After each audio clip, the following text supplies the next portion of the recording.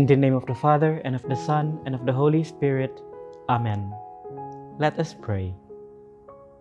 O God, who gladden us year by year with the solemnity of the Lord's resurrection, graciously grant that, by celebrating these present festivities, we may merit through them to reach eternal joys. Through our Lord Jesus Christ, your Son, who lives and reigns with you in the unity of the Holy Spirit, God forever and ever. Amen. A reading from the Acts of the Apostles. Once when Peter and John were going up to the temple for the prayers at the 9th hour, it happened that there was a man being carried past. He was a cripple from birth, and they used to put him down every day near the temple entrance called the Beautiful Gate, so that he could beg from the people going in. When this man saw Peter and John on their way into the temple, he begged from them. Both Peter and John looked straight at him and said, "Look at us." He turned to them expectantly, hoping to get something from them. But Peter said, "I have neither silver nor gold, but I will give you what I have. In the name of Jesus Christ the Nazarene, walk." Peter then took him by the hand and helped him to stand up. Instantly his feet and ankles became firm.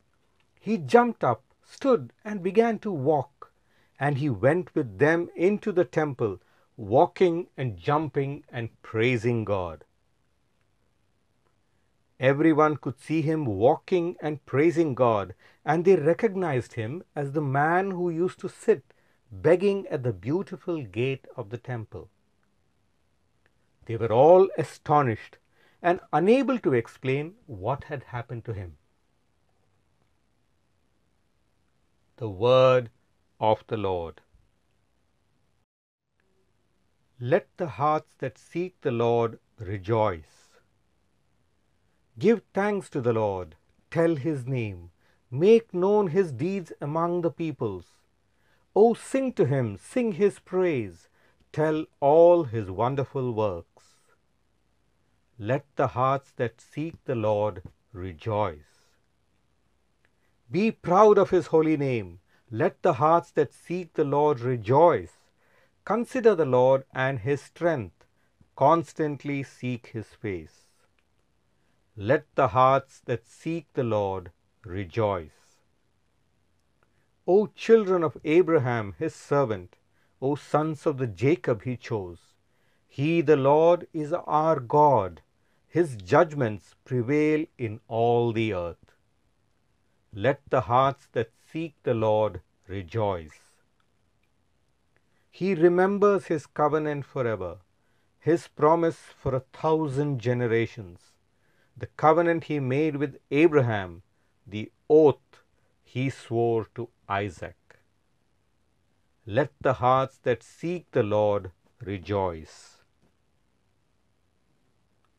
Alleluia, alleluia. This day was made by the Lord. We rejoice and are glad. Alleluia. The Lord be with you. A reading from the Holy Gospel according to Luke. Glory to you, O Lord. 2 of the disciples of Jesus were on their way to a village called Emmaus, 7 miles from Jerusalem, and they were talking together about all that had happened. Now, as they talked this over, Jesus himself came up and walked by their side, but something prevented them from recognizing him. He said to them, "What matters are you discussing as you walk along?" They stopped short, their faces downcast. Then one of them, called Cleopas, answered him, "You must be the only person staying in Jerusalem who does not know the things that have been happening there these last few days." "What things?" he asked. All about Jesus of Nazareth, they answered, who proved he was a great prophet by the things he said and did in the sight of God and of the whole people, and how our chief priests and our leaders handed him over to be sentenced to death and had him crucified. Our own hope had been that he would be the one to set Israel free. And this is not all. 2 whole days have gone by since it all happened, and some women from our group have astounded us. They went to the tomb in the early morning, and when they did not find the body, they came back to tell us they had seen a vision of angels who declared he was alive. Some of our friends went to the tomb and found everything exactly as the women had reported, but of him they saw nothing. Then he said to them, "You foolish men, so slow to believe the full message of the prophets. Was it not ordained that the Christ should suffer and so enter into his glory?" Then, starting with Moses and going through all the prophets, he explained to them the passages throughout the scriptures that were about himself. When they drew near to the village to which they were going, he made as if to go on, but they pressed him to stay with them. "It is nearly evening," they said, "and the day is almost over." So he went in to stay with them. Now while he was with them at table, he took the bread and said the blessing. Then he broke it and handed it to them. And their eyes were opened, and they recognized him, but he had vanished from their sight. Then they said to each other, "Did not our hearts burn within us as he talked to us on the road and explained the scriptures to us?" They set out that instant and returned to Jerusalem. There they found the 11 assembled together with their companions, who said to them, "Yes, it is true. The Lord has risen and has appeared to Simon." Then they told their story of what had happened on the road and how they had recognized him at the breaking of bread. The Gospel of the Lord. Praise to you, Lord Jesus Christ. The Emmaus story is a living parable for Christian discipleship. It suggests that if we travel life's journey in company with others, sharing our faith and doubts with them, Christ will be walking beside us, opening our minds to his saving truth. Just as he gave understanding to the 2 on the road to Emmaus, so he does for all who take time to listen to him. His promise remains, "I am with you always." In those early years, they had many proofs of his powerful presence, as seen by various miracle stories in the Acts of the Apostles. Today's story dramatizes Peter's healing powers once he called on Jesus' name.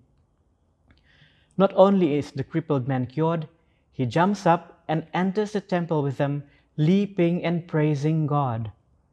The people's amazement gives Peter a chance to explain to them the source of his healing gift. He has it from the risen Christ. Spiritually, we are all on an Emmaus journey or pilgrimage of faith. We may be baffled by some of the things that happen to us, maybe the loss of a job, a career failure, even the collapse of a relationship, or being let down by friends or family members. We have been shocked by sexual abuses in our own church. When so much of the outlook seems gloomy, we may feel as helpless and downcast as those 2 disciples on the road. Like them, we need the light that Christ offers. When we cannot make sense of things, we need to lean on him for support. We need to search the scriptures together and enjoy his company in the breaking of bread. And then we can go out and share his good news with others. The two disciples were leaving Jerusalem because it had such painful memories for them. It was just outside the city walls that the one they loved and trusted, whose message gave such hope and meaning, had died. Jerusalem had killed not only Jesus, but the hopes of his friends and cast a shadow over them. Although they didn't realize it at the time, Jerusalem was not just the place where Jesus was put to death. It was also the place where he rose from the dead and where the risen Lord would gift them with the Holy Spirit. It was the center from where his message would spread out to the world. The Lord journeyed with these two disciples to help them to see that there was more to Jerusalem than they realized.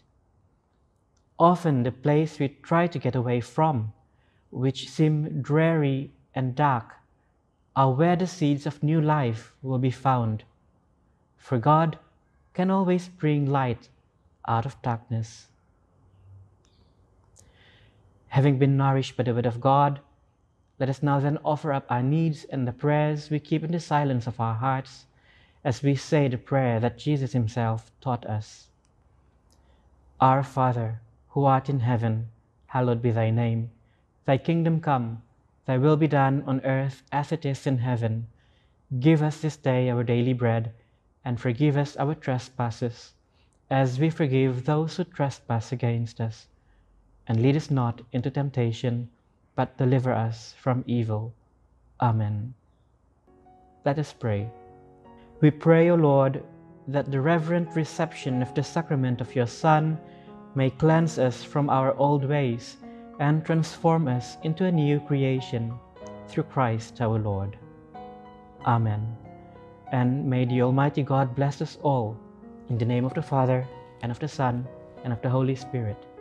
Amen. Thank you, sisters and brothers, for joining us in today's Liturgy of the Word. Have a beautiful day and joyful week ahead. God bless and happy Easter.